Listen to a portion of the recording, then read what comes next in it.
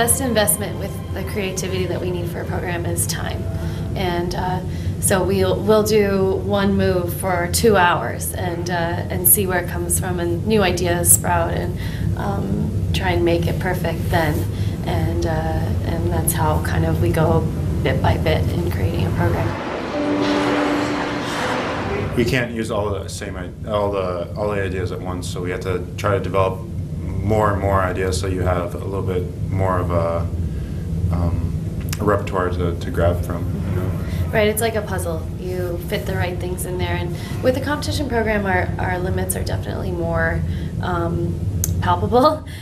We have the necessary time it needs for each element or each spin or footwork sequence, and with the show program, the sky's the limit. You really don't have anything that you need to do. With the competition program, you know where the footworks are going to go, so then you know how much time you have to do something creative, and then you have to do the spin and so on. Yeah, it's a little bit more of a technical thought process, because you have to think about not just creating something that's special, but something that also will get you the points and the levels, but also will please the judges, but also will bring the program together. So it becomes a very an equation, really. Yeah.